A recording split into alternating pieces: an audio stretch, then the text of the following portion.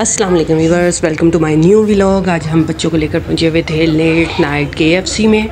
तो let's start a video और आपको दिखाते हैं यहाँ पर कितने लोगों ने बायकॉट किया हुआ है और यहाँ की एम्बियंस भी दिखाती हूँ। और एंटर होते साथ इनका फर्स्ट फ्लोर था जहाँ पर जी हम लोगों ने अपना ऑर्डर प्लेस करना था और यहाँ पर काफ़ी रश था क्योंकि इन्होंने नई डील्स वगैरह लॉन्च की हुई थी, जिसकी वजह से यहाँ पर काफ़ी लाइनें वगैरह लगी हुई थी। संडे था तो टाइमिंग काफ़ी लग गई थी। वैसे आम दिनों में इतना रश यहाँ पर नहीं होता है। और ये थी जी बालटाउन की ब्रांच KFC। और जिन जिन लोगों ने बायकॉट किया हुआ है वो देख लें कि यहाँ पर किसी ने भी बायकॉट नहीं किया हुआ। हर कोई ही अपनी फैमिलीज़ को लेकर यहाँ पर एंजॉय कर रहा है।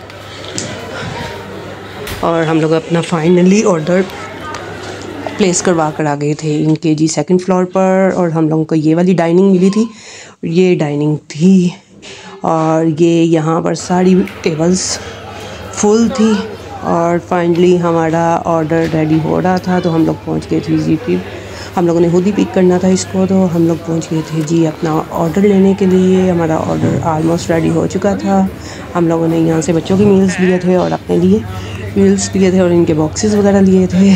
तो मील को स्टार्ट करते हैं और आपको दिखाते हैं। मुझे पर्सनली इनका चिकन बहुत ही जूसी और टेंडर लगता है। ये हमारे बच्चों के थे जी बर्गर।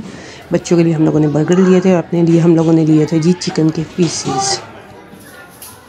ये था जी हमारा मील और बच्चे इसको बहुत ज़्यादा एंजॉय कर रहे थे। पर्सनली बच्चों को और हमें KFC का चिकन और बर्गर बहुत ही ज़्यादा पसंद है। और जिन जिन लोगों ने बायकॉट किया हुआ था वो भी आपको दिखा दिए हैं कि किन किन लोगों ने बायकॉट किया हुआ है। और अब हम लोग जा रहे थे जी वापस। तो वापस जाते जाते भी आपको दिखा देते हैं कि काफ़ी लेट नाइट थी और यहाँ पर रश भी बहुत ज़्यादा था। जब हम लोग गए थे तब भी रश था और अब जब हम लोग जा रहे हैं तब भी रश था। ये था जी रश। ब्रांडेड KFC पर काफ़ी रश था। आप किसी भी पॉइंट पर चले जाएं फास्ट फूड के, वहाँ पर आपको रश मिलेगा ही मिलेगा। तो कैसी लगी है मेरी वीडियो कमेंट सेक्शन में ज़रूर बताएं। वीडियो को लाइक कर दिया करें, चैनल को सब्सक्राइब कर दिया करें और बेल आइकन के बटन को ज़रूर प्रेस किया करें ताकि हर आने वाला नोटिफिकेशन आपको मिल सके। Thank you. अल्लाह हाफिज़।